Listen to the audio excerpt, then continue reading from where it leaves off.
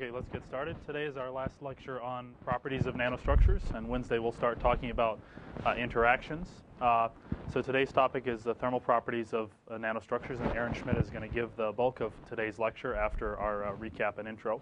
The only announcement I have today is, of course, your problem set is due Wednesday, and I'd like you to turn it in at the beginning of lecture, so just bring it up to the front before class starts at 10:40 on Wednesday. Are there any questions about the homework? Okay, then last time we talked about the mechanical properties of nanostructures, and we tried to develop some intuitions as to why and how mechanical properties of small materials can be different than big materials. And we focused on, you could say, that the two most basic and frequently discussed mechanical properties, the stiffness and strength. And mechanical properties of a material are determined by the bonding between the atoms, because the bonds are what hold the atoms together. Many other things like the crystal structure and so on contribute, but we had this basic idea of two atoms being connected by a spring. And as we'll see more next time when we talk about interactions between atoms, we can model this by an interatomic potential. And, for example, estimating or linearizing that potential around the equilibrium point and the equilibrium separation lets us predict the ultimate stiffness and strength of the material. And we find that the stiffness of individual bonds based on this simple model can be close to the real stiffness of materials because the stiffness at macro scale is dominated by the bond stiffness. However, the ultimate strength, meaning strength determined by actual breakage of the bonds, is realized only in very small volumes, which can be defect-free, because the strength of bulk materials is governed by defects and propagation of dislocations and a lot of more complex mechanisms that relate to how the material is ordered over a longer range. And this let us see that, for example, in very small volumes like carbon nanotubes with very few defects or gold nanowires with very few defects, we could have strengths that approach this idea of a theoretical limit of the Young's modulus divided by 10, or approximately the tensile failure of the material when you've strained the bonds by approximately 10%.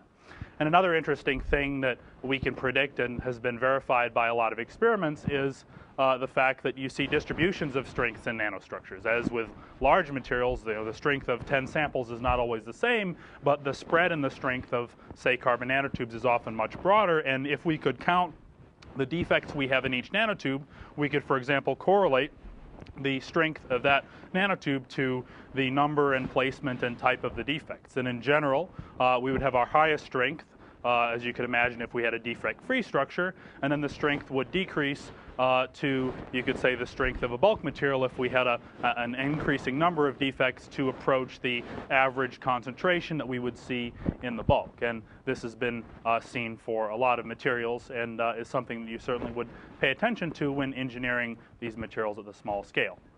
We also saw another example of, engineering of material structure, and this was more of a top-down approach. And we talked briefly about how there's also a lot of work in controlling the grain size of materials, basically controlling the amount of interfacial area in the material itself, and that is a very facile way to control the strength. And reducing the grain size in principle can increase the strength by increasing the amount of area between the grains, and then that reaches a limit, which is something that's currently under study, and the mechanisms by which you can manipulate different properties by engineering the grain size, as well as understand how this reversal occurs, are some things that are under study. And then at the end, we saw that we can actually model nanotubes and other wires and tubes as continuous beams, as continuum beams, when we aren't considering kind of the nonlinear properties such as kinking and buckling and so on. And the only thing we wanted to pay more attention to here was that we want to carefully assign the properties and geometric parameter values. For example, consider the area in the center of the tube as a real hole, as you would in a macroscopic circular beam. And perhaps this is not a surprise, but that says that the real strength of the nanotube actually includes all the area. So if you pack nanotubes together, you got to consider the empty space in the center and also the empty space in between. And before we move on to today's topic, I just wanted to cover a couple more examples. And there are a lot of interesting cases where nature tells us that materials can be engineered on the nanoscale to achieve interesting mechanical properties. And one of the examples that's been studied most widely is what's commonly known as mother of pearl, and this occurs as the coating of a lot of shells of undersea creatures and so on. And the structure, if you slice it apart and look at it in an electron microscope, it kind of looks like a brick wall, where you have platelets of aragonite, which is a type of calcium carbonate, that are stacked in quite a regular fashion, and they're connected by a type of protein, which can be a wide variety of things, but basically you have a very stiff platelet connected by a softer kind of glue layer, if you will. And these are maybe tens of microns wide and maybe hundreds of nanometers thick. And some studies of this material show basically that the role of these glue layers is to isolate flaws in the individual platelets. And as a result of this, the material overall can be both very strong, it can bear a very high load before it fails, and it also can be very tough, meaning it can absorb a lot of energy. And for example, what happens if you have a failure or a crack in one of these little platelets is the fact that you have these proteins that can stretch a lot in between means that that crack is isolated within one of these plates or within a small area around the location of the flaw. So this is a way that the material can sort of have a built-in distributed flaw tolerance and can give a lot of interesting properties. So this is something that you can certainly read about if you're more interested in, and there are many other examples looking at, for example, how other types of undersea creatures organize their skeletons in a hierarchical fashion, as well as things like the multi-layer architecture of snail shells that can be engineered to provide impact resistance while, for example, isolating that impact from the organs that are on the inside. And there's been work we'll see later in the semester to, for example, mimic this structure using self-assembly of nanostructures. For example, one can make platelets of clays or of calcium carbonate by chemical methods or extract them from the earth, and then can lay them down in an alternating process and create this kind of nanoscale brickwork. And another example I wanted to show you is kind of one of my favorites in terms of a real application of how material properties change at the nanoscale, and it actually involves the projectors called the DMDs, or digital mirror displays, that are now widely used for in TVs and in the projectors like this one. And so what you have in a DMD projector is a small MEMS device that contains an array of microfabricated mirrors. And so each mirror represents a pixel, and you have a lamp that's a light source, and sometimes you also have a color wheel in here. And then this array of mirrors, which is not two, but is essentially, say, 1024 by 768, depending on the size of your display. And these mirrors move at very high speed to create the image we see here. So as I'm moving the arrow across the screen, the individual mirrors up there are changing what we see on the screen. And it took about 10 years for Texas Instruments to go through this. They spent a lot of money on it, and I think they've probably now recouped their investment. But the thing that we're interested in here is that it turns out that the support cantilevers, basically the torsional springs that deform as these mirrors are actuated electrostatically, are single crystal beams of nickel. And it's because it turns out that they are single crystal beams of nickel that they're able to deform so much without fatiguing and can handle the extreme number of cycles that you need to have a projector that, for example, plays movies day in and day out. And so you can see another schematic over here where it just shows that the deformation of the mirror, or the tilting of the mirror, can change whether you see light on the screen or whether the light is deflected away to hit this absorber, which is also in the projector. And so at higher magnification, this is an example from a while ago of just one of the architectures, but here you can see more clearly that this multi-layer structure, made using standard microfabrication processes of thin film deposition and etching, has a mirror which is a shiny metal film on the top of a post, and by applying a voltage between the mirror and electrodes down below, the mirror is deflected in the desired directions. And there's a lot of circuitry that sits under here that does the driving at high frequency. And these red beams here are the nickel support beams that deflect a lot. And you can see here, for example, an SEM image where the mirrors are deflected in different directions. And so the hinges that are supporting the mirror here are about 60 nanometers thick and 600 nanometers wide, and they go back and forth by approximately 10 degrees. And if you took a bulk piece of nickel with this aspect ratio and deformed it by this amount in torsion and twisting, you would get plastic deformation of the material after only a few cycles, and it would fail due to fatigue at a relatively small number of cycles.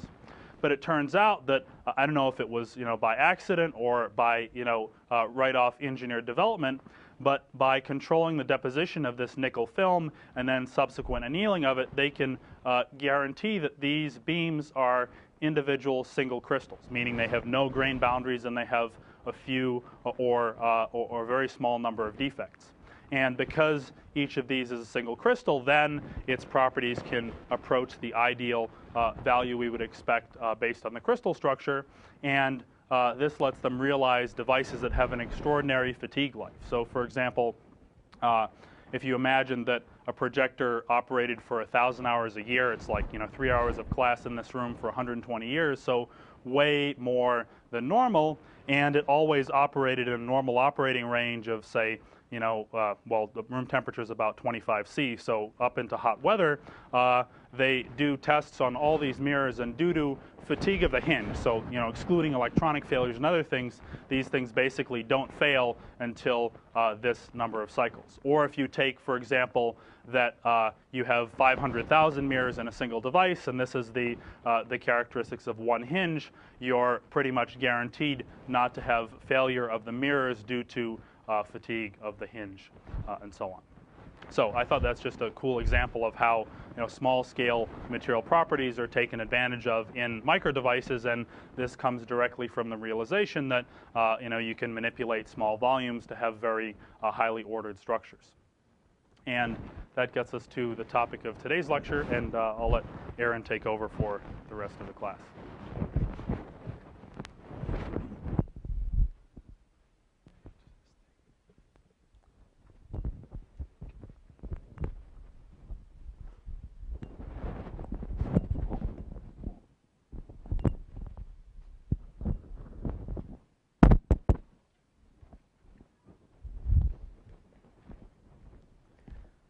Okay. You guys hear me? Raise your hand if you can't hear me. All right. Does this work?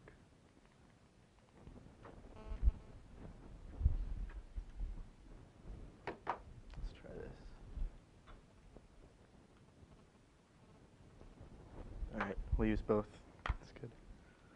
Okay. So we're going to talk about thermal transport and thermal properties in materials in general first, and then we'll shrink it down to the nanoscale and see what changes and how it works. What am I doing wrong with this thing? It's lost on the screen.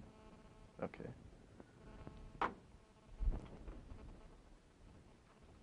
Okay, we'll do this.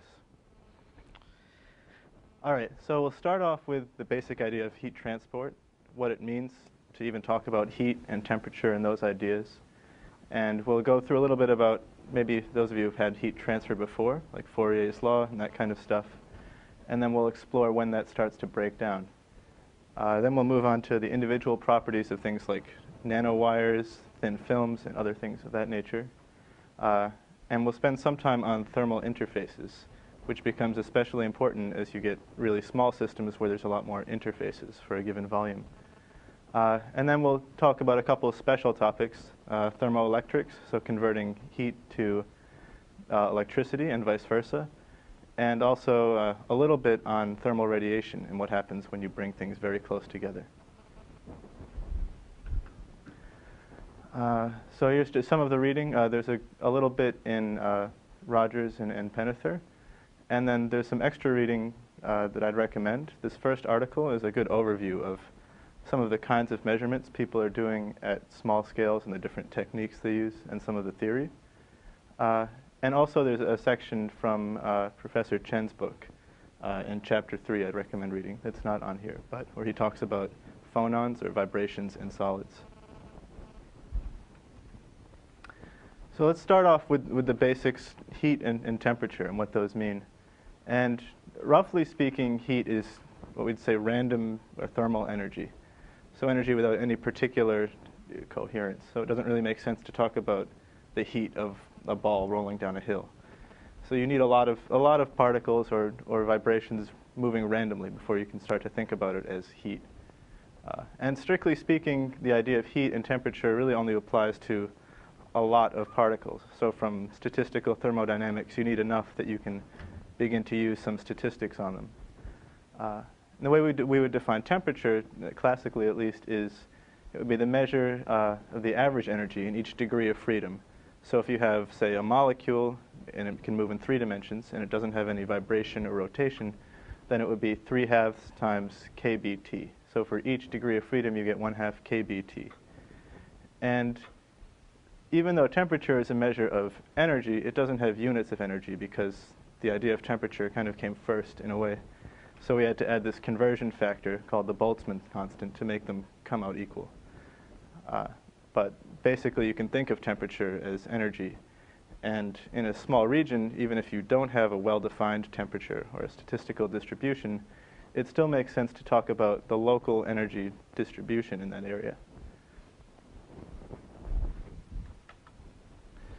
Okay, so for those of you who've had heat transfer before, this will look pretty familiar, but heat can be transferred, typically we say 3 ways. There's conduction, which is by the motion of vibrations or phonons, by electrons and other particles. Basically anything that can have heat, has a heat capacity, can transfer heat.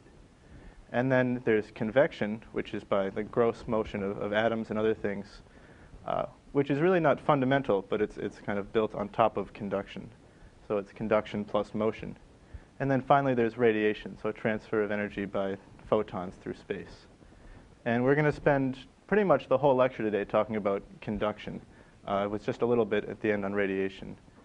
Convection at the nanoscale really doesn't come up quite as often because viscosity and other things tend to limit the amount of motion you have. And also, generally most of the big advances in solid-state electronics and so on focus on conduction. So let's just spend a little bit of time going back to the classical view and diffusion for thermal transport. So here's 2 kind of equivalent pictures of what you might see in a solid. And this would apply to really any kind of solid. You can either think of it as, I'm having no luck today. Okay, well, you can think of it as a bunch of atoms connected by springs, or you can think of it as a bunch of particles kind of floating around in a box. And we'll look at both of these points of view. But the particles can be photons, actually, or electrons, or phonons, any of these things. And when the particles are bouncing around and when they collide with each other enough, then you can start to think of it as a diffusion process. You fix it? All right. And when that happens, the path of any individual particle will follow what's called a random walk, if you've had any statistical analysis. And you can, from that, produce Fourier's law, which says that the heat flux is proportional to the temperature gradient. And let's just go through a really simple derivation of how that happens, just so you can get a feel for it. So if you have some one-dimensional system with a bunch of atoms bouncing around, these can be atoms like gas molecules, they can be vibrations, electrons, whatever. And we draw some imaginary line through it. And we ask how much energy is flowing across this line. So the answer would be how much energy comes from the left minus how much energy goes to the right. And you have to ask, well, how far to the left of the line do we go and how far to the right? So if we call the velocity, the mean velocity v, or the x component would be vx, and the average time between collisions, which is sometimes called the relaxation time tau, then all the particles within v times tau to the left will make it over on average, and all the ones that distance to the right will go the other way. And we put this factor of 1/2 because on average half will be going to the left and half will be going to the right on each side. And so when the particles are bouncing around and they're really close, then this distance, v times tau, becomes very small. And in the limit of really small compared to everything else, we can write it as this derivative. And then if we expand the term inside the derivative, so you've got the energy per particle times the number times the velocity, and we take that derivative and we define the energy as the number times the energy per particle, and we take the derivative with respect to temperature, which we call the specific heat, then we can write this expression as this. So we have the heat flux is proportional to the temperature gradient times this factor here. And this we write as the thermal conductivity. So you can express that different ways, but you'll see the thermal conductivity written as any of these different variations. So specific heat times the velocity times either the mean free path, the distance between the particles, or in terms of the time between collisions. And I might express the specific heat in terms of volumetric or versus mass. So that's kind of how the Fourier law would come about from particles bouncing around. But you can see that if the distance between the particles becomes bigger, then this whole definition of the derivative and everything will start to fall apart. If, say, the particle hits the wall on average before it crosses the boundary, or things like that.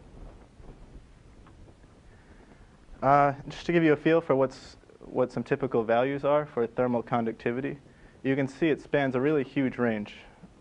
So we've got way up here at the top for bulk materials diamond, which can have a conductivity of around 2,000 watts per meter Kelvin, all the way down for solids down to around 1 or maybe 1/2 for a dense solid is kind of the limit. And the difference being that diamond or other solids where they have highly ordered crystal structure and strong bonds transmits vibrations very well, where disordered materials, the vibrations cannot go very far and the bonds are much weaker. And then in between here you see metals like copper, platinum would be in here somewhere, steel. And you'll notice that metals, there's a big range of metals, and the reason is because in metals there's a lot of electrons and they carry heat as well. So depending on how many free conduction electrons you have, the electrons can contribute a lot to the heat flow. So if we look at this chart here on the right, I've put just some typical materials and the total heat flow, and then how much just comes from the lattice vibration. So you can see that diamond and silicon, which both have a relatively small number of free electrons, it's all due to lattice heat flow. Whereas a material like copper or platinum, they both have also pretty high thermal conductivity, but that's almost all coming from the electrons. And part of the reason why the lattice doesn't contribute that much is because the electrons actually interrupt the flow of vibrations. So they'll scatter off the particles and make it less likely for vibrations to move very far. And there's also a bunch of theory about why these curves behave the way they do. So for example, why does diamond go down at low temperatures and then come up and have this peak and then start coming down again? And you can explain some of that. For example, actually if we go back for a minute, you'll see that our expression for thermal conductivity has the specific heat in it as well as the mean free path. So as you cool the material down, the specific heat begins to go down as the number of available vibrational modes goes down. So you'll see this also later for nanotubes and nanowires.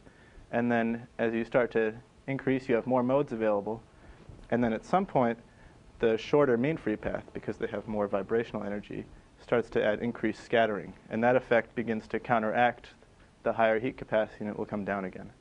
So this will differ for different materials, and amorphous materials will have a whole different curve. But that's kind of the idea. So that's Fourier's law. We want to now look at when does it break. And there's two main cases we're going to think about. One is when the carrier mean free path becomes about the same size as the system we're looking at. So if we have a really thin film and the particles are traveling between one end of the film and the other before they hit another particle, then this won't work. Or also like in a nanowire, for example. And also when we're looking at very fast processes. So like if we consider how long it takes from something to go from one end to the other, times less than that, we definitely won't be able to use Fourier's law because there's no equilibrium established and no diffusion. So these are the things to keep in mind when you're starting to look at a problem. Can I use the diffusion law? And some examples where this would happen. The most common one you'll see is a transistor, like in a semiconductor chip. And here's a typical transistor. You have a source and a drain, and you apply voltage here, and that allows current to flow from here to here. And as the electrons go from the source to the drain, they have a lot of energy, and when they reach it, they deposit that energy. So below here's a simulation. This was done at IBM, where they have the electrons flowing from here to here, and then they deposit their heat. And you can see that in this very small region, just a few nanometers, there's all these hot electrons that have all this heat. And within a few nanometers, they have to dissipate all that heat. And in this region, you won't be able to apply the diffusion law because there's not enough space. So you have to use more advanced methods to figure out how that heat is going to be dissipated to the bulk material around it. Other examples you'll see are, say, semiconductor lasers, multiple layers of thin films, where there's a lot of heat generated. And data storage, like this idea from IBM is called the millipede, where you have all these little tips on this thermal phase change material. And you'll bring the tip down, and it will apply a little bit of heat and make a little pocket. And this might be just a few nanometers. So it's like this little bug crawling over, making little spots. So these are all cases where you wouldn't be able to use the diffusion law. Let's see. OK. So before we go into any more detail, I want to do a little bit of background on vibrations in crystals and kind of give you a feeling for what's going on and how we look at this sort of thing. And the details aren't really that important. I just want you to take away the picture that within any structure, there's a whole range of vibrations in different modes and so on. And it's useful to think about which modes are contributing to the heat and which ones get cut off at which size lengths and so on. So this is all from Professor Chen's book, Chapter 3. And you can also find a good description of this in a solid-state physics book. The one by Ashcroft and Merman, I think, is pretty good. So let's start with a one-dimensional chain of atoms, the simplest thing. And we're just going to think of these as balls connected by springs. And we have the spacing between each atom we'll call A, the lattice constant. And these are all vibrating around. And the first thing you can see right away is that there's a minimum wavelength you can have that would have any physical meaning in the system. So if you look at these two wavelengths here, left and right, you'll notice that the dots, which represent atoms, are in exactly the same positions. But the wavelength is different. So this wavelength really has no physical meaning because it's identical to this wavelength. And it turns out that the shortest wavelength you could have would be 1/2 of this wavelength, which is like basically half the atomic spacing, or twice the atomic spacing, rather. And anything shorter than that won't exist in this regular array of atoms. So if we write down really simply the equation of motion for this, you could solve this in any basic dynamics problem. You'd say that the acceleration on some particle, so that u would be the displacement, m is the mass, would be given by the spring constant, and then you could write down the displacement for each particle. And this turns into basically a wave equation. And if we solve it, it has the solution of an exponential, so a complex exponential. And the relationship between the frequency and the wave vector, if you go through, is given by this relation here. So you've got the square root of k over m, which you see is the frequency, and then this term, the sine of ka over 2. So this is the relationship between frequency and wave vector, which we talked about last time we called the dispersion relation. And we said, like, for light, it's a linear relationship. Omega equals just c times k. But we see now in this simple one-dimensional model of springs and balls that we have this more complicated relationship, and it looks like this. So instead of a line, which would be this dashed line here, at the very highest frequencies, it curls over and goes to 0 at the top. And this is plotted, normalized by units of pi over a, which corresponds, like I said, to that maximum frequency you can have in the crystal. So at that maximum frequency, it's flat, and there's no slope. And one thing to think about is that the relationship between omega and k, the derivative of that we can think of as the velocity of that wave, or the phase velocity, we say. So down here, the slope would be the speed of sound in this material, how fast that vibration travels through the chain. So now I'm not going to go through any more math, but we can think about the case where we have two different kinds of atoms. So say a heavy atom and a light atom with m and small m connected by springs. And you can see that for a given wavelength, now there are two possibilities for vibration, two different modes, we'd say. One where all the atoms are moving together, and one where the different mass atoms are moving opposite from each other. And if you went through the same exercise we just did in more detail, and if you want to, it's in the book, you would find that there are two branches, or two solutions for each wavelength, or wave vector. And the first branch we typically call acoustic phonons, or acoustic vibrations, and then the top branch called optical phonons. And they're called optical mainly because they're at higher energy and they can interact with photons, so they have some optical effects. But you can also see that if we consider the slope kind of as the speed of the wave, then the optical phonons have very low speed. The slope is almost flat for most of this. And so for that reason, for heat transport, actually, more of the heat is carried by the acoustic phonons because they have more velocity.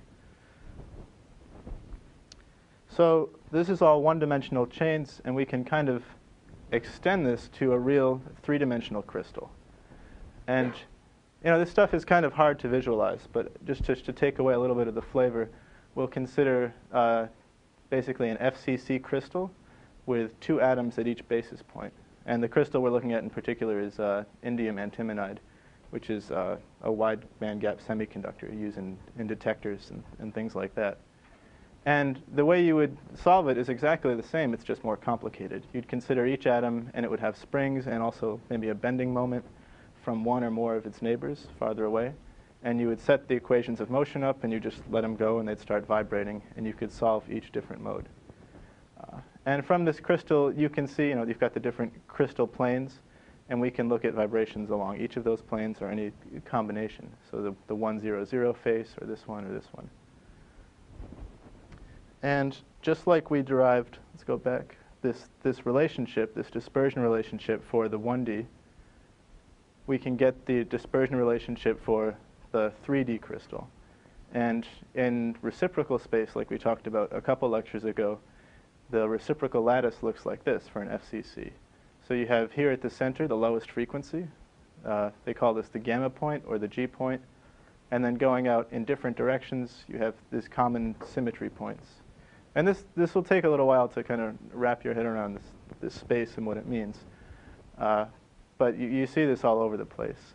And the main idea is, in 3 dimensions, in any direction you look, you have all these different directions, and you have a relationship between frequency and wave vector. And the basic rule is for each direction you have, you get three branches. And then if you have 2 atoms at each basis point, or each lattice point, then you get 2 additional branches. So 2 times 3 is 6. So in general, along any direction, you'll have 6 different branches. So you can see that here, 1, 2, 3, 4, 5, 6. And then along certain high symmetry lines, some of those branches collapse into the same branch. So we'd call those degenerate branches. So here we only have 4 because these have overlapped. And so when you look at this, you'll see this a lot as kind of it encapsulates a lot of the properties of the vibrations of the crystal. And sometimes it's easy to forget what it means or what's going on.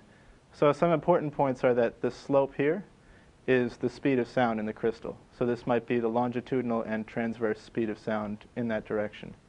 And so for a cubic crystal, you'd have speed of sound being different in one direction versus another, or for a FCC or BCC.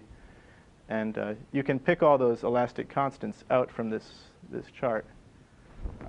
And it's also nice to think about what this means in terms of actual vibrations inside the crystal. So we've got some movies, if we can play them.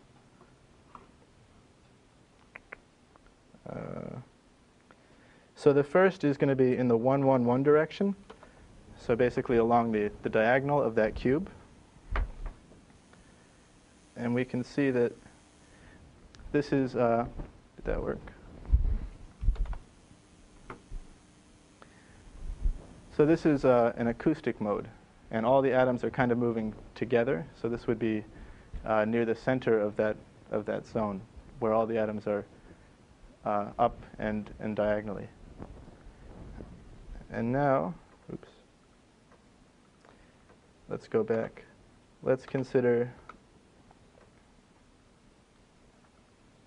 a different point. We'll consider the x So at this point in the crystal, in the reciprocal space, this point, the fourth mode. So if we have that point, what does it look like? And we can say it's an optical mode because it's up there, and that probably means that the atoms are moving opposite to each other.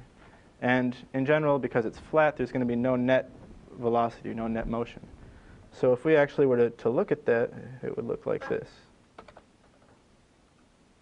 Oops, wrong one, sorry.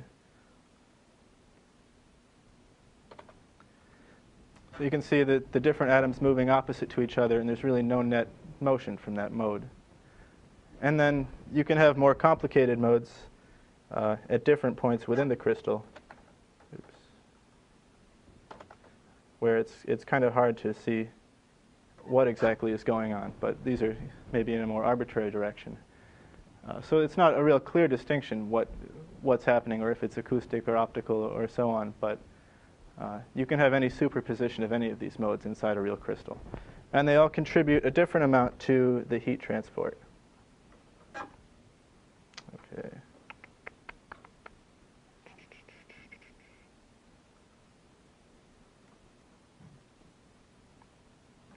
Okay. So that's kind of it for vibrations in crystals. It's just a flavor. And for people who have a real crystal, they'll go through and they'll set up these big models and calculate these different modes and figure out what's doing what.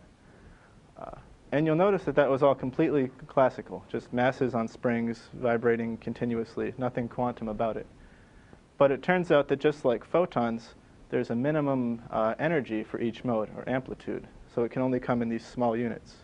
And that's given from quantum mechanics by h nu, which is the frequency, and then in integer multiples of 1/2. So 1/2, 3/2, 5/2, so on. So that means that there's a minimum energy carried by each mode, and you'll never get a vibration smaller than that. And just like photons, they obey the Bose-Einstein statistics, so they don't exclude each other from a state, and you can collapse all the modes down into a single state at low temperature. And if you went through and derived it, you could actually find that there's a minimum unit of thermal conductance called the quantum of thermal conductance, given by this relationship here. So it's proportional to the temperature or the energy carried by that mode. Just like in electrical conductance, it's proportional to the charge carried by the electron. And then it's got a bunch of the usual factors, the Boltzmann factor and Planck's constant and so on. So basically, energy eventually comes down, even thermal energy, in discrete units. And people have actually measured this recently. It's a really complicated experiment where you can only see the results at low temperature. But what they've done is they've fabricated this small structure. So you've got pads connecting, and then if you zoom into this middle region, closer and closer, eventually you get to this structure where they've got different connections. And this is, I think, a silicon nitride bridge, and at the minimum point, it's about 300 atoms wide. And that, they figured out, supports only 16 different vibrational modes. And as the heat goes across here, when they get very, very, very cold, then you start to really restrict the available excitations. And what they found is, as they keep reducing the temperature, if you don't assume a minimum thermal conductance, the conductance should depend on the cube of the power. But they found that at this breakpoint temperature, it begins to level off, and you can get no lower reduction in energy. Then it's actually, the interpretation of this graph is a little bit more complicated. If you're interested, you could take a look at the paper about what this really means. But the takeaway point is that they've actually measured this lowest thermal conductance. And in most practical cases, it doesn't matter. I mean, here they're at 100 or 200 millikelvin. And this was a ridiculously complicated experiment, but it does exist. So we've talked about waves. We've talked about how we can also think of them as particles or discrete energy packets. And this is the same slide you guys saw during electron transport, where you've got these different modes. In diffusive, where they're bouncing around, and we can use Fourier's law. And then ballistic, where things go straight from one side to the other, or they'll maybe hit the wall once and then get to the other side. And we're going to see where we cross over from this to this as we shrink our structure size. So we'll take, as an example, silicon, which is a ubiquitous material that's in a lot of applications. And we're going to look at two different charts that came out of a molecular dynamic simulation. So they set up all these atoms, they put a potential between them, and they just let them go, and then they see what modes come out. And they found that the thermal conductivity, so this on the left is the total thermal conductivity. So for each wavelength you consider, it adds a little bit to the thermal conductivity. And then by the time you contribute all the wavelengths, you get up to 100% of the thermal conductivity. And so they see that, okay, for 1 nanometer, it accounts for about 10% of the thermal conductivity.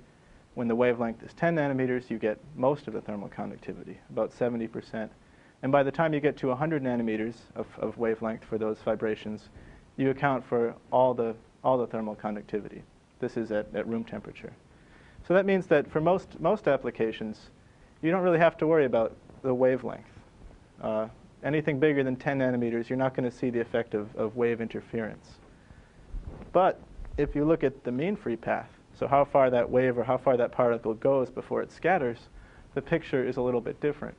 So again, on the left, the same thing. How much thermal conductivity is contributed to by each phonon. And this time we're plotting it by the mean free path, or how far it goes before it scatters off another phonon or an electron or a defect or whatever. And you see that now the scale is in microns. So at 1 micron at room temperature, you've only accounted for 60% of the thermal conductivity. And then at 10 microns, even at 10 microns, it's 80%.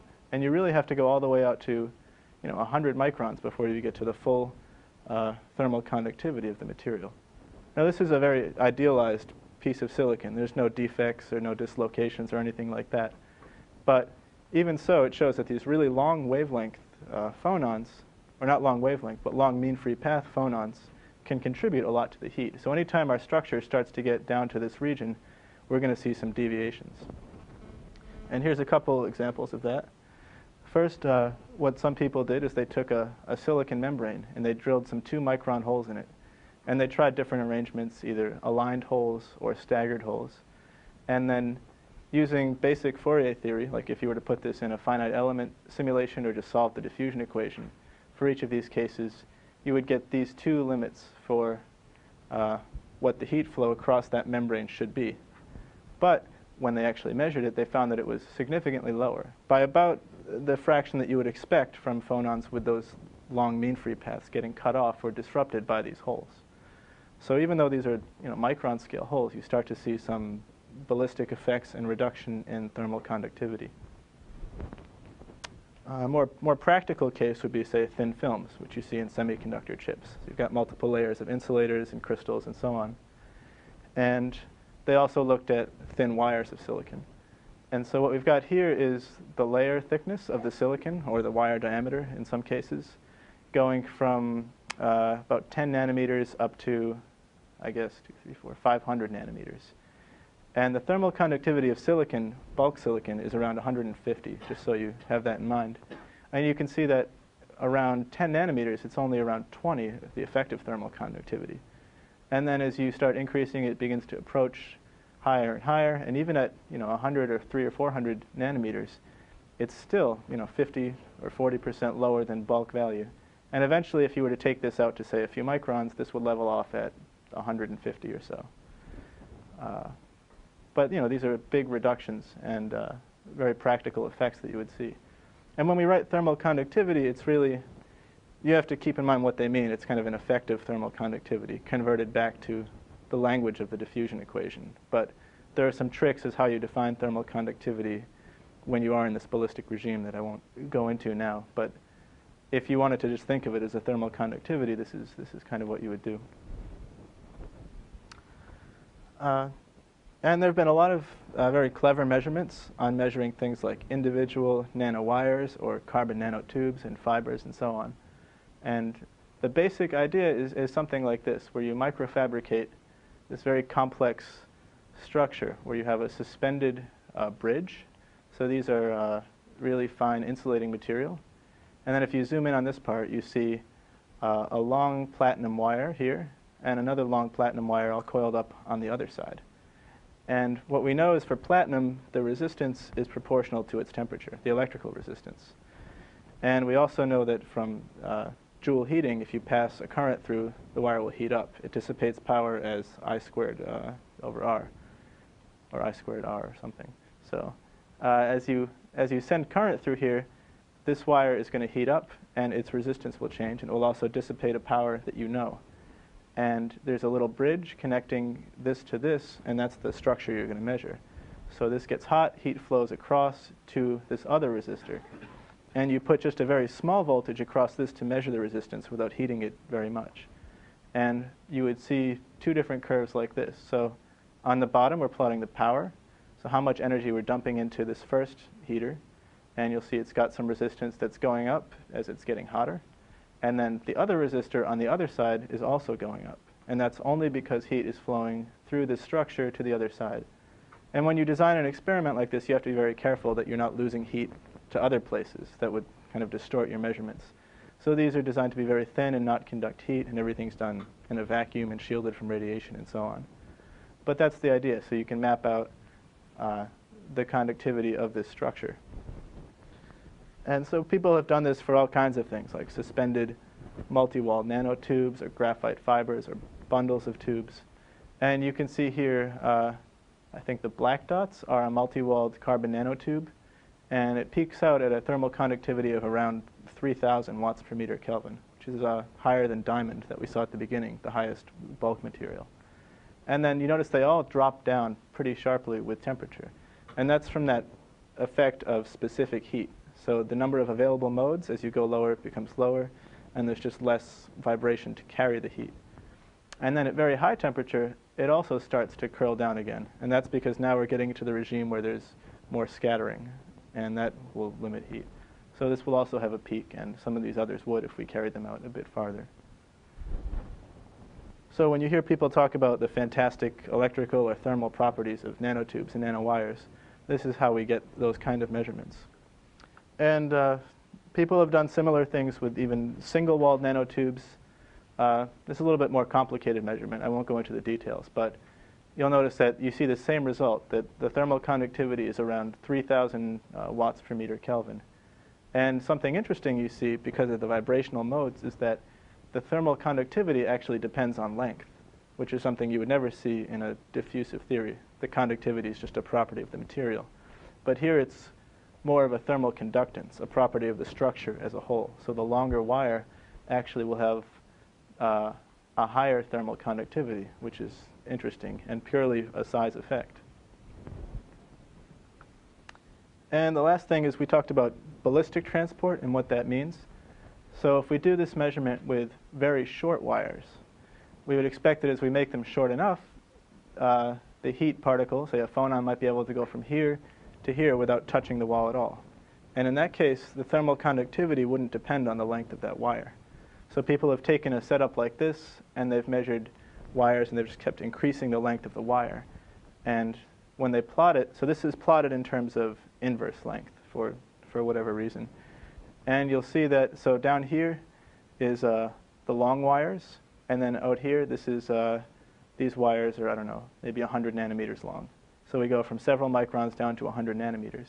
And you see that the power per area is going up, up, and then it just levels off. So as you shorten the wire, it stays constant. And that's because you've reached this ballistic limit where the energy is going straight across the wire.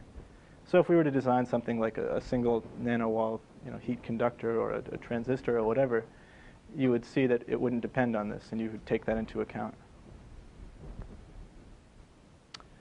And you also see this in things like polymers or molecular chains. So there's this idea that if you were to take a polymer, which is normally all disordered, and stretch it out until all the chains were aligned, you could, in theory, create a really good thermal conductor. Just like if you have an aligned forest of carbon nanotubes, it should be a good conductor. And to measure that, we've done some very fancy optical experiments. The idea is that you have, say, a layer of gold, and then you, on top of that, put this, they call it a self-assembled monolayer. So a bunch of these molecules with a certain end, and then a long tail, and then another molecule. And you shine a heat pulse, an ultra-short heat pulse, like a few femtoseconds, onto this gold film. And that heat pulse travels through the gold and couples to the bottom of this molecule. And then it travels along the molecule, and when it reaches the end, it causes some shift in the frequency spectrum. So there's this kind of emission effect you can detect. And so they did this for different length chains. So they assembled these monolayers of different lengths, and then they measured the time it took to go from here to here for that heat pulse. And they found that as you increase the chain length, basically that time between here and here is linear. So you're measuring the speed of heat propagation along that molecule, and it's like about 1 meter a second, they found. So this is ballistic transport. And the other interesting thing they found is as you decrease the chain length, eventually you get no delay time, around 4 or 5 atoms. And that means that this interface really isn't gold and then 1 or 2 carbon atoms, but it's kind of a mix of about 5 atoms. And that vibration more or less instantly talks to the first 5 atoms, and then that propagates down the chain. So this is a very clever experiment, and it kind of gives an idea of what might be possible if we were to stretch out polymer atoms as well. Okay, so the next big topic I want to talk about is thermal boundary conductance. So as you get to the nanoscale, you have a lot of interfaces close together. And we should talk about how we deal with those interfaces and even what it means. So from regular heat transfer, if you've had that, you'll see that they use something called Newton's law of cooling, or they've called it other names. But basically, the heat flux is proportional to some constant, which we'll call G, times the temperature difference across that interface. So there's a temperature discontinuity, or a jump. And in the macroscopic sense, when you take two things and push them together, like a heat sink on a CPU chip, or a radiator on your car, or whatever, there's some gaps, some large-scale spaces.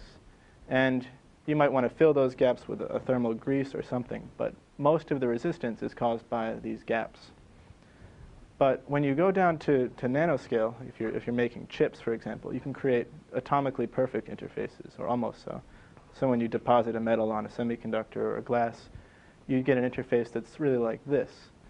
And even in this case, you still get this kind of effect, this discontinuity in temperature as you go across the interface. And this is caused by a more fundamental mechanism, which is the fact that the vibrations as they approach these different atoms get either reflected or transmitted. So you can think of it just like light waves going from one material to the other. And the way they reflect or transmit at this interface is complicated, because as you saw, there's all these different vibrations in different modes, and different ones will get through. So there's been a lot of effort to kind of understand this process. And there's some simple models that people use that kind of predict the right trends, but don't really give you a good quantitative picture. I'll just go through one of the most basic ones now. So we talked about how phonons can either reflect or transmit at the interface. And the model you'll see most commonly used at room temperature is called the diffuse mismatch model. And that model assumes that whenever a phonon gets to the interface, basically it forgets where it came from, and it scatters randomly into any direction. And the rationale behind that is that even at, say, 1 atom roughness, a room temperature phonon is pretty likely to scatter. So this idea of a phonon forgetting where it came from is actually pretty good. And if we look at the formula for that, don't worry too much about what it means, but the idea is you integrate over all the different modes in the crystal, so all the different vibrations, this function, which is the transmissivity, so what's the probability that the phonon will get across the interface, the energy per phonon, so h bar omega, then the speed, and then the density of states, and this distribution function. So all stuff we've talked about before. This is the number of phonons we're going to find in a state, how much energy they carry, how fast they're moving, and then we differentiate with respect to temperature. So this is kind of the idea of how people model this kind of thing. And there's complications, which modes and which polarizations and a lot of stuff, and it doesn't work well anyway, so I wouldn't worry about it, but it gives you the flavor. Some typical values that you might see. You expect that as the two materials are really different, say something very soft and very hard, like at the bottom here we have lead and diamond. So lead is really heavy and really soft, diamond is light and extremely stiff. The thermal conductance is extremely low, around, I guess, 20 megawatts per meter squared Kelvin, And actually, that's really high compared to like pressing two solids together. It's orders of magnitude higher. But as far as perfect solid-solid contact, that's about as low as you can get. And then as your materials become more similar, like aluminum and aluminum oxide, or they've even found higher ones, it becomes higher and higher. And eventually, this solid line is that model that we just talked about, the diffuse mismatch model. So, the model is pretty poor in this case, but you see that it's kind of an upper bound, and it catches the right trend. So let's talk about a couple of examples where this might be important. One is interfaces between carbon and metals. So we've talked a lot about nanotubes in this class. You also see things like graphene or graphene-based electronics. And the idea is anytime you have either a nanotube or a piece of graphene in contact with a metal, there's going to be this effect. And pretty much you always have it in contact with a metal because you need to make electrical contact or thermal contact to get your signal in and out. So the question is how much heat gets into the metal from the nanotube or vice versa. And you can imagine connecting it along the side, so if this is the c-axis, or along this plane. So there have been measurements made for different metals on graphite, like highly ordered graphite that's very similar to the wall of a multi-walled nanotube. And you can see that they all follow this kind of trend predicted by the model, and that for the softest metals, like gold versus graphite, it's considerably lower than stiffer metals, like aluminum on graphite. And down here, the highest one is titanium on graphite. And some of the other effects that go into this are how well the metal actually wets the carbon and how well the interface mixes and so on. But this is the general idea. So if you were building a device, you might want to add a layer of titanium before you put on your other metal to make better contact with your carbon nanotube or your piece of graphite. Another example that we'll come back to in a little bit is this idea of superlattices. A lot of research was done on this topic about 10 years ago. And it's produced by growing alternating layers of two different materials that are well matched to each other. So they have similar lattice constants. In this case, it's silicon and germanium. And these layers are just a few nanometers thick. And so this will go on for hundreds of layers. And you get this material that's basically nothing but interfaces, essentially. And you can imagine this is going to have a very different vibrational spectrum. And if heat is reflected at each interface, it's going to have very low thermal conductivity that will be different from the bulk. And there's ways to model this where you assume that when the phonon or the vibration gets to here, do we assume it reflects specularly, or does it reflect diffusely, or do the waves interfere? And there's a lot of details, but there was a lot of excitement about this kind of material for tailoring thermal properties. And here's just a few measurements from two different kinds of superlattices. One is silicon germanium, and the other is gallium arsenide and aluminum arsenide. And people have tried to use this for things like semiconductor lasers, where you've got lots of layers, and also for thermoelectric materials, which I'll talk about in a little bit. But you can see that there's this strong dependence. So each of these different symbols is a different period. This is, I think, 65 angstroms.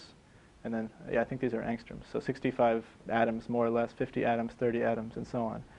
And you can see that the number of atoms in each period affects the thermal conductivity across the superlattice. And you see a similar trend for the gallium arsenide, aluminum arsenide. Although you'll notice that the temperature dependence is different because of the different nature of the materials. But the main point here is just that by tailoring these layers in the materials, you can strongly affect the thermal conductivity. So let's talk about an example where this is important, and that would be thermoelectric materials, thermoelectricity. And you may have seen this in terms of like a Peltier cooler for a chip or a solid-state cooler, or for a power generator. So for example, on like deep space probes, they'll have a radioactive isotope, and then they'll wrap these solid-state energy converters around them, and that will power it as it goes deep into space where there's no sun. And you can run this either backwards or forwards. The effect is basically the same. What happens is you have metal, and let's say we're running it in cooling mode, for example. You have a metal, and you apply a voltage, and then the electrons approach this semiconducting material, and when they get there, there's a gap in energies from the level in the metal, which is like the conduction band, to jump up into the conduction band of the semiconductor. And because there's this gap, only the most energetic electrons can make that jump. So they heat up. And as they come across, they get to the metal, and those hot electrons come back down, depositing their heat on the other side. I guess I'm talking about this case. And basically what people will do is they'll put two of these materials in parallel.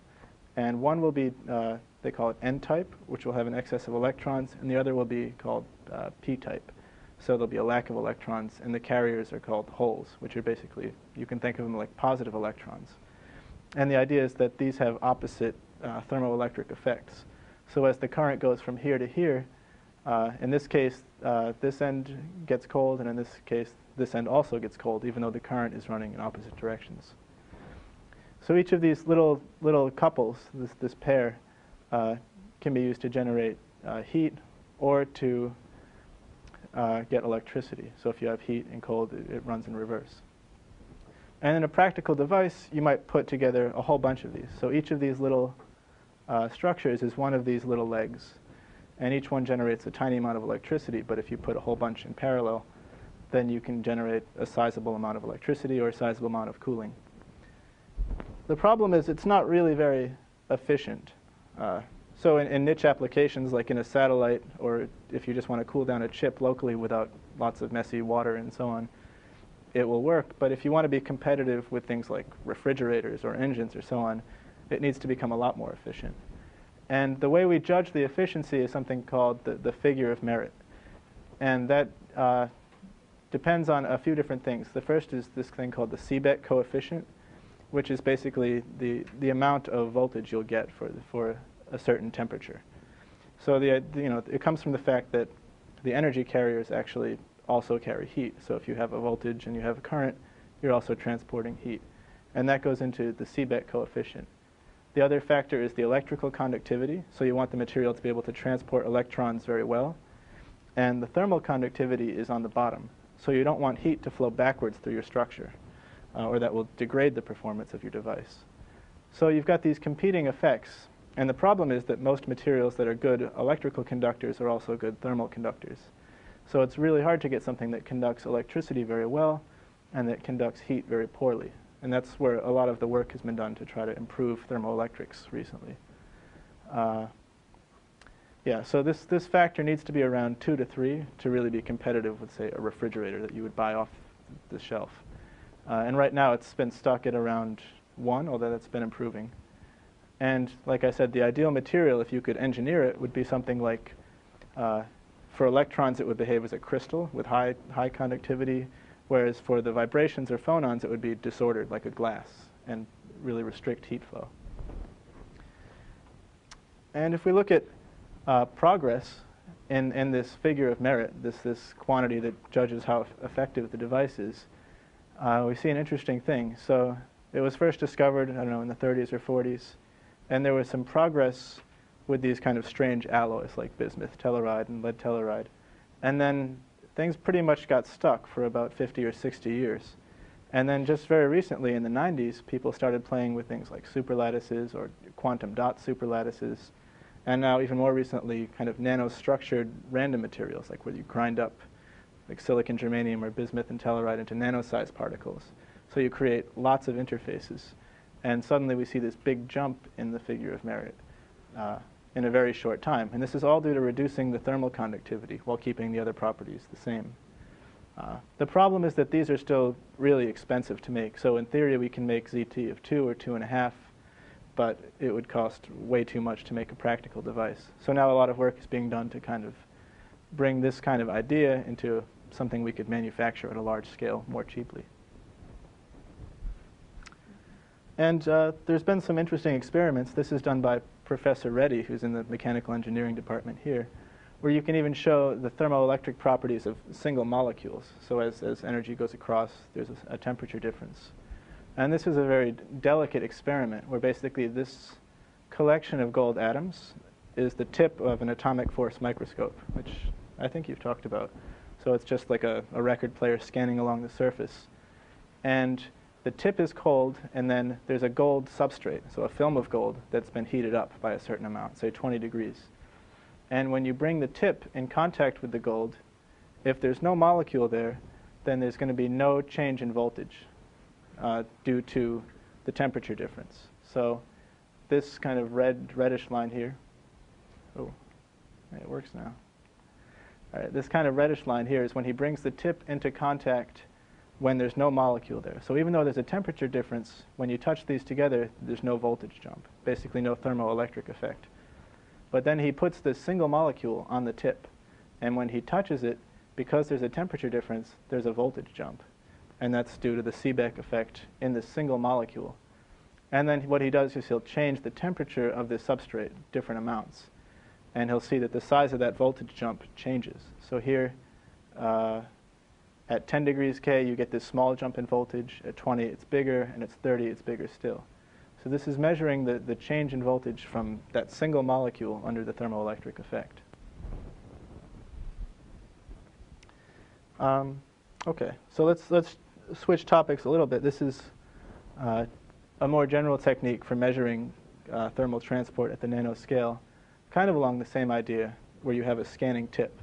And there's a general class of tools called scanning thermal microscopes that work on similar principles, where the idea is that you have a tiny thermocouple at the end of your AFM tip, and you have a heater. So you're sending heat, and then you're measuring the temperature.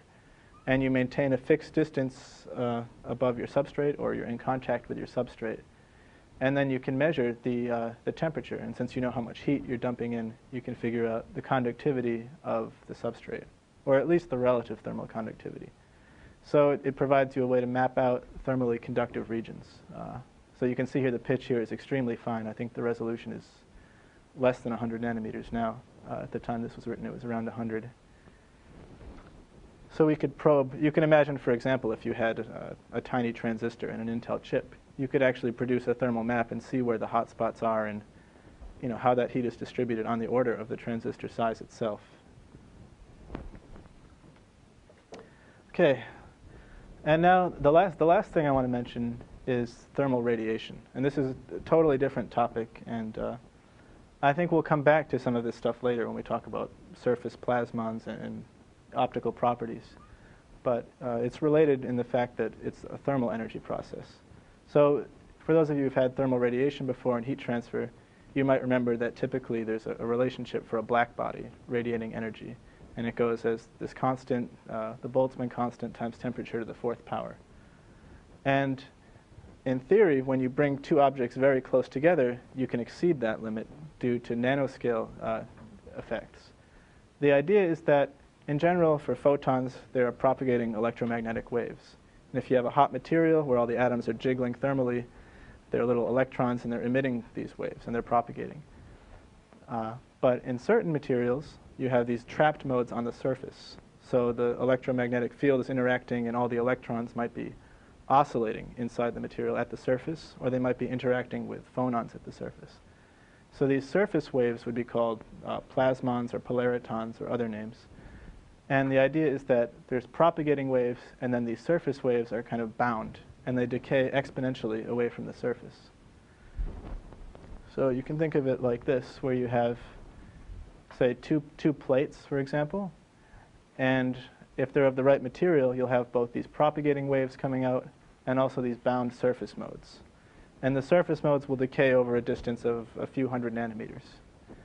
So normally, when the plates are far apart, you get the black body radiation law. But if you were to bring them very close together without touching, say within the distance where these decaying waves could interact, you could get additional heat exchange. And there's been talk of how we could exploit this, for example, bringing two plates very close together to make a really powerful generator based on, say, photovoltaic energy. So when you have a localized heat source, they call it a thermophotovoltaic generator. And there's been talk of bringing very close plates and making very efficient thermophotovoltaic generators using this principle. And it depends a lot on what materials you use here and picking the right ones that support these special surface modes. But in theory, it's possible.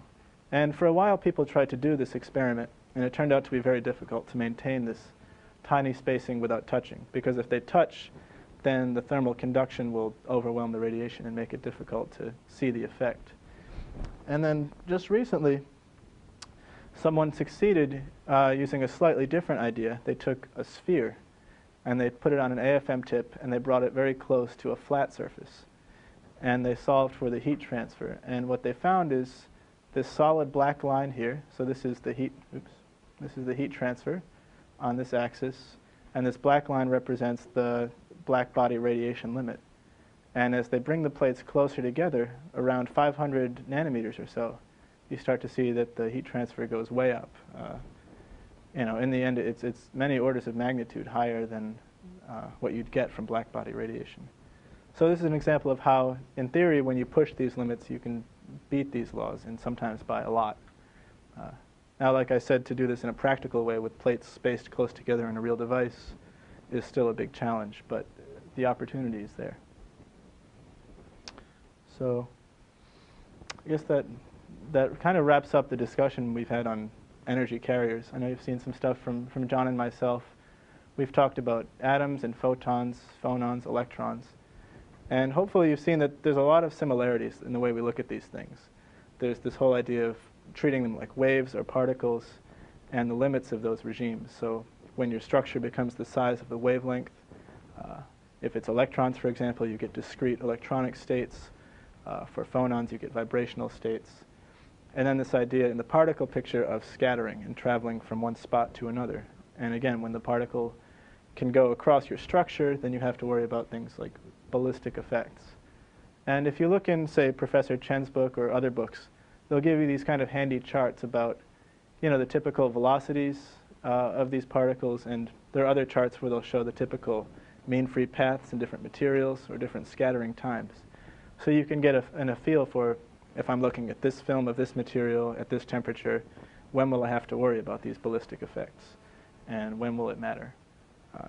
And we really didn't talk at all about how you model them. It's pretty complicated, and there's a few different techniques and some whole classes here at UMich about modeling things using ballistic transport and that kind of stuff. But at least you'll be aware of when you'll start to worry about it. So I guess that's it. Any questions? Okay.